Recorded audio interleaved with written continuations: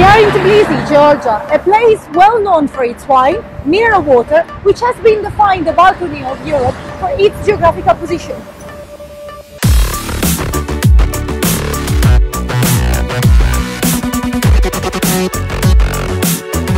We just landed in Tbilisi and we thought that the best way to familiarize with the area was to take one of the famous walking tours. And Anna, our guide, explained us what Tbilisi actually stands for. Tbilisi means warm. So Tbilisi is a warm city, and it is really warm because in many neighborhoods of the city you can have sulfur waters in your hot water tap for free. You don't have to pay for the boiler. It's very good for your skin, for your hair. Behind me there is the Narikara fortress, which is one of the main symbols of the city.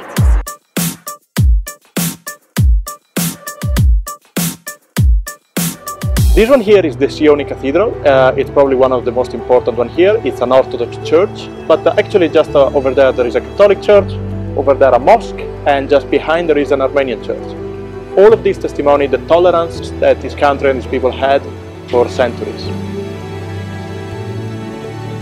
The atmosphere inside is very typical. To guess what it is, look at the size of the windows.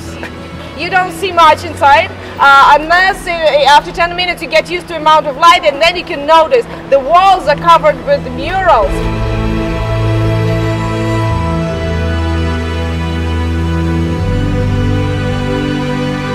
Georgians are really religious, and visiting a church is a touching experience. Women cover their heads with scarves in a similar way as my grandmother did in Italy.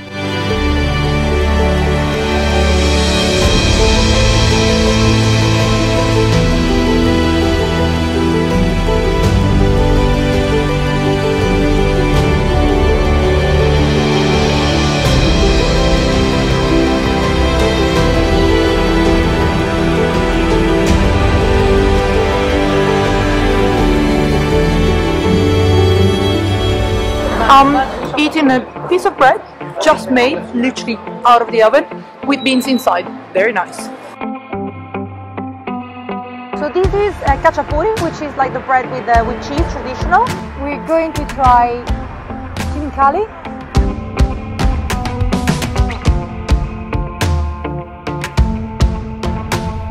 We are walking in one of the less famous neighborhood of Tbilisi, on the other side from the old town, where the foreigners, the European, the Germans, the Russian lived back in the days. So what happened is that they came here and they started living on the left side of the river.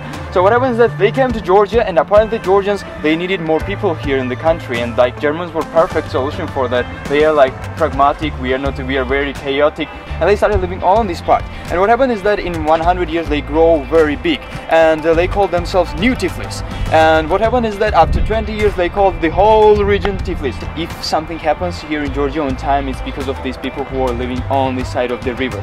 Do you know what does GMT means? Georgian maybe time.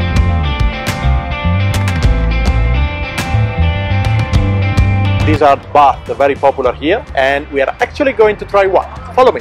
I just finished to have a massage done by a very strong and powerful woman. It's a mystic experience. This big man full of hair, scrubbing like crazy. So we left Tbilisi and we're now driving towards the countryside. The plan for today is to go south to visit some of the historical sites. We are armed with this map, so it's kind of very 20th century.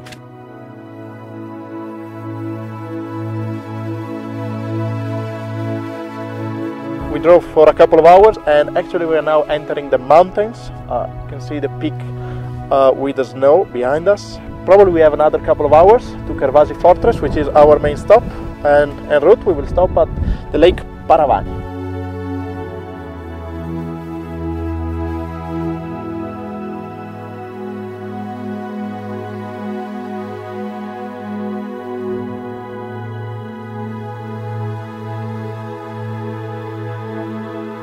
We just stopped by this unconventional bridge.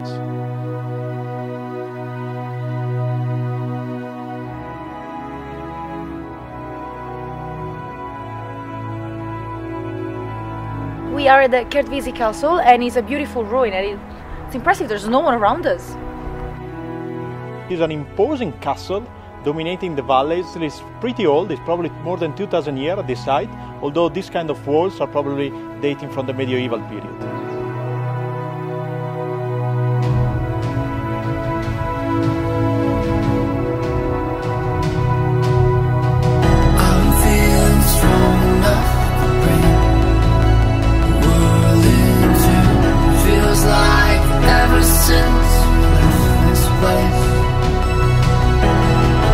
Here we are in Bartsia. It's a massive cave city dated in the ancient times, and it's very similar to Cappadocia in Turkey actually. It's really astonishing. We just went into the church and then into the tunnel inside the mountains and came up here. This is the Church of the Assumption and it's full of beautiful paintings.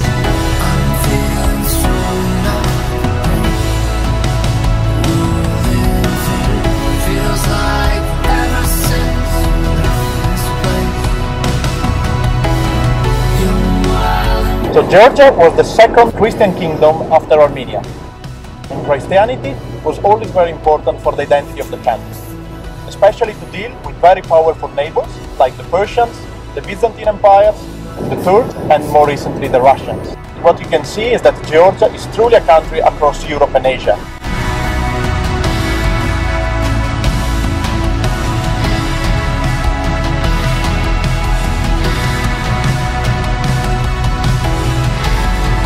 This is the beautiful castle of Ananauri, which is located at the beginning of the Georgian military highway, which is a route that crosses through the Caucasus and connects Georgia with Russia.